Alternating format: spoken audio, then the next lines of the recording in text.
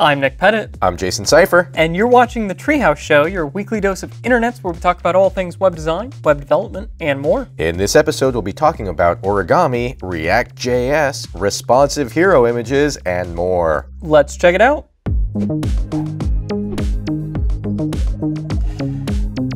First up is Origami. Now, we've talked about this on the show before. This is basically a prototyping framework from Facebook to allow you to quickly come up with ideas for mobile apps, for their interfaces, how they animate, how you click on different things or tap on different things rather and move through the interface. If we came up with these ideas together, would we call it our Origami? Anyway, Origami just hit version 2.0, and there's this wonderful post about what's new. Well, specifically, Origami Live is a new feature. So now you can make edits to your prototype, and you can instantly see the results on an actual device. So you can see that high fidelity prototype and kind of get an idea of the look and feel. Secondly, is code export. So this is pretty cool. You can go to this code export menu item and then choose iOS, Android, or web, and bam, your app is all done. No, not quite. Actually, it just exports some of the animation code and layout code that you'll need for actually recreating these in the actual application, but still very useful for the developers if they want to take an animation that's already been created in the prototype and just quickly recreate it by copying and pasting some code. You can go ahead and do that now. So this is pretty boring. Let me see if I can find an actual example of Origami here. There we go. And with Origami, you can create examples like this, and there's even more of them. So they've got the Slink and Park example, that's pretty cool. Got 2D waggle, 3D waggle. I don't know who came up with these names, but I'm kind of digging it. Yeah, they were on a roll. There's also tap to zoom, long press, preview. So all sorts of kind of design patterns that maybe you've only seen in some apps or other apps and not necessarily just built into iOS or built into Android. So pretty cool that they have a lot of these examples here so you can see some of the things that Origami can do. Anyway, that's pretty much it for Origami. I mean, if you're uncomfortable sharing credit, you could just call it your Origami. Nope, that's called Origami, actually. Next up, we have an article on React tips and best practices. Now, we've talked about React.js here on the show before, and this can be a bit of a complicated library when you get to need a lot of performance. So this person has had a lot of experience writing React, and over the last year, they say they have written, refactored, and rewritten many components, and have gone through and seen some best practices and anti-patterns emerge. And luckily for all of us, they have documented their experiences.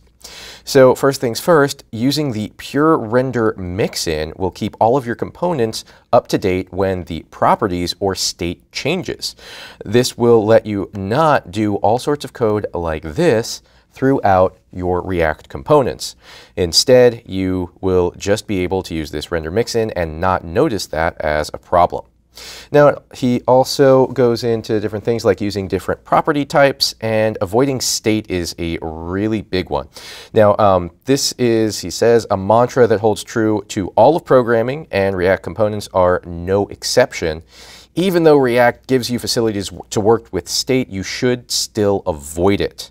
Now, you can do different things to avoid it, like not calling setState as much or using component did mount. Anyway, try and keep the state up to date. Also, keep your state in one spot. And there's a really complicated example of what happens inside of a React component with different states. So you have one central store for your state, render it, and then all sorts of triangles and circles and arrows happen, and it goes back to the central store. Is this precipitation or a web app? Wow, you're right. That is the exact example of precipitation. Oh, I get it. It's a joke about being in the cloud. Yeah. all sorts of in the cloud. So that's about all we're going to say from this article. If you'd like to read more in depth on how to use React effectively, check out this link in the show notes, which you can find below the video. Very cool stuff. Well, next up is a wonderful blog post on the Cloud 4 blog called Responsive Hero Images by Jason Grigsby. And, well, first, what are hero images? That would be any image of you or I on a web page, right? That is absolutely correct, although it also is often known as just sort of a marketing image. So this is an example from Target, and here's a couple of other examples. They're basically just large images with text or a call to action on top of them. You've probably seen these before. It's a very common design pattern. Well, how do you make these practical? How do you make these responsive? And the answers are actually surprisingly complex. It's not super easy to come up with a perfect photo, figure out exactly where the text is going to go on top of it, and get the colors just right, and then also make all of that responsive. You have to move the text around to, you know, maybe darker parts of the image if it's brighter text, and then you have to get into art direction and all sorts of stuff. It's actually kind of tricky. So the solution that Jason Grigsby came up with here is to let the text determine the breakpoints. So first, you kind of resize the text in the browser that you actually want to have on the page, and then you let that determine how you're going to break things up, how you're going to maybe art direct different things. But there's a number of different approaches to how this can work, and this is just one of them that I think is pretty good, but there's also a couple of them that they point out, and yeah, it's pretty cool stuff. It's actually more complex than you would think it would be. I guess, you know, if you implement this well, you could be considered the hero of your agency. Next up, we have a project called Pleure, or Pleure. This is an HTML5 media player with custom controls and web VTT captions. This is what it looks like. You can see we've got a video and some little custom controls on the bottom. This all looks really, really nice. Wow, it does look nice. I do not hate the player. Do you hate the game? I don't know what you're talking about. Don't hate the player, hate the game? Not ringing a bell. It's the game that's got you all twisted, Nick. Anyway, let's go check out the documentation for Pleure, which you can find over on the GitHub. Why did they create this? Well, they wanted a lightweight, accessible, and customizable media player that just supports modern browsers. Note that modern is italicized, denoting that that is all they want to support. So this is accessible, lightweight, and customizable. It's only 4.8 kilobytes minified and gzipped. So it has an easy-to-use API that you can get behind, and then also it only loads one SVG sprite for the controls that we saw earlier, and they even show you how to asynchronously load this just before the body. And then if you want to create a video player, this is all of the markup that it takes, including a fallback to a poster if the browser does not support playing that particular type of video.